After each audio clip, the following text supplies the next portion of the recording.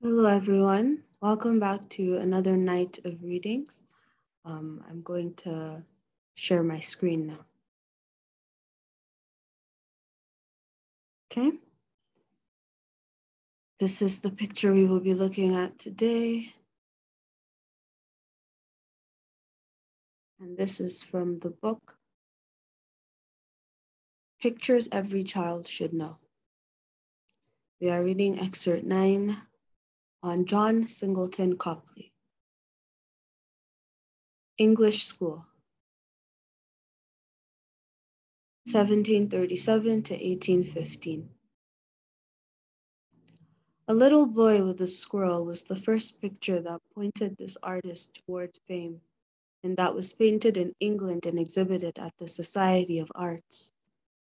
This American-born Irishman had no family or ancestry of account, but he himself was to become the father of Lord Chancellor Lyndhurst, and he did some truly fine things in art.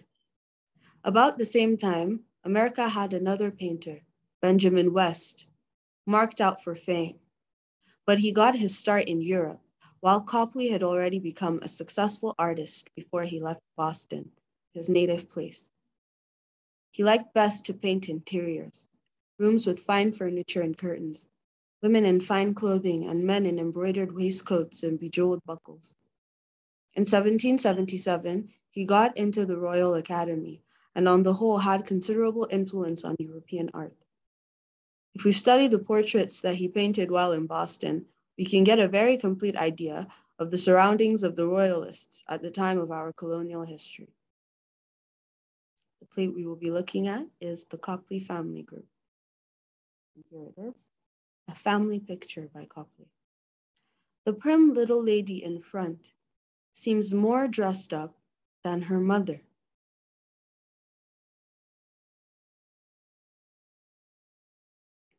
In this picture, there are 7 figures with an open landscape forming the background.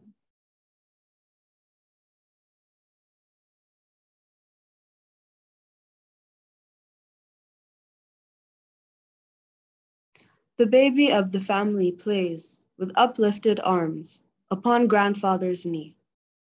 The mother on the couch, surrounded by her 3 other children, is kissing one while another clings to her. Before her stands a prim little maid, gowned in the fashion of grown folks of her day.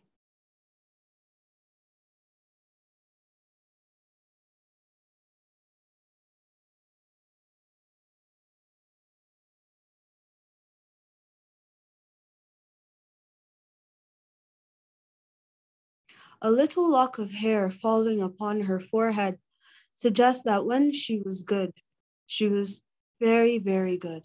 And when she was bad, she was horrid. She wears a little cap. At the back is the artist himself in a wig and other fashions of the time. A great column rises behind him, forming a part of the architecture or the landscape. One hardly knows which in so artificially constructed a picture. Copley painted also John Hancock, Judge Graham, Jeremiah Lee, and General Joseph Warren.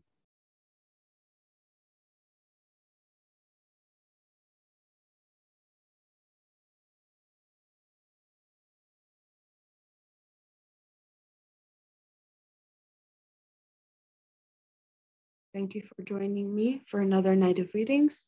I hope you come back again. Thank you.